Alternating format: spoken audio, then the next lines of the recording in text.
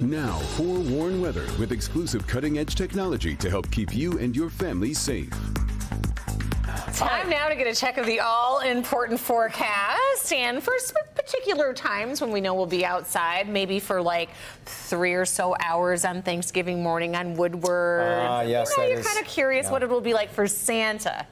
Yeah, some people wanted the personalized grandstand forecast. We want to give them the full VIP experience, that sort of thing. Sometimes Santa brings a few snowflakes from the North Pole with him. Well, you know what? It makes sense.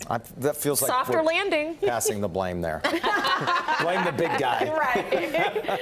Oh, man. So we know that this is a really busy travel week for folks as we are gearing up for the Thanksgiving holiday. So let's start there because we are showing you radar along with airport delays. And in most of the country, minor delays at most, but San Francisco, different story. In fact, San Francisco International Airport has ground delays averaging about 2 hours right now. So if you are catching a flight on a metro heading that way, you might want to check your flight. Otherwise, even the snow up in the UP, this system not really impacting the Great Lakes region when it comes to all the airports across the area from Minneapolis to Chicago and even here at Metro Detroit. So ExactTrack 4D does show that we have this low pressure system situated just above the Chicago area, and this warm front lifting just enough to bring us a few of these scattered light showers, more nuisance rain than anything, doesn't amount to a whole lot across southeastern Michigan at this lunch hour. But if you look up towards the UP, draped in snow. So if you're heading up north for the holiday, well, you might encounter some accumulating snow up there.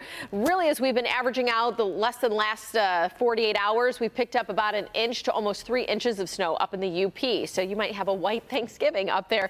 Compared to those of us in southeast Michigan that we do have snow in the forecast, we'll time it out in a moment. Live look outside Southfield where we have drier roads compared to earlier this morning where they were a little damp, but 50 degrees at Metro Airport, 45 in Pontiac, 50 in Grosse Ile, 46 in Port Huron.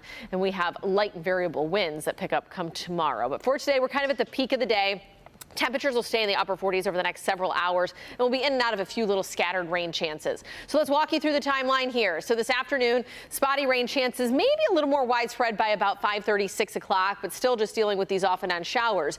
Now, once we get to about 11 o'clock at night, we're drying things out. So the overnight tonight into early tomorrow should be dry, and then by 6 o'clock tomorrow morning, well, you might have a flake or two up to our northwest, but overall, it's going to be a drier day, just winds picking up and a cooler air mass building in.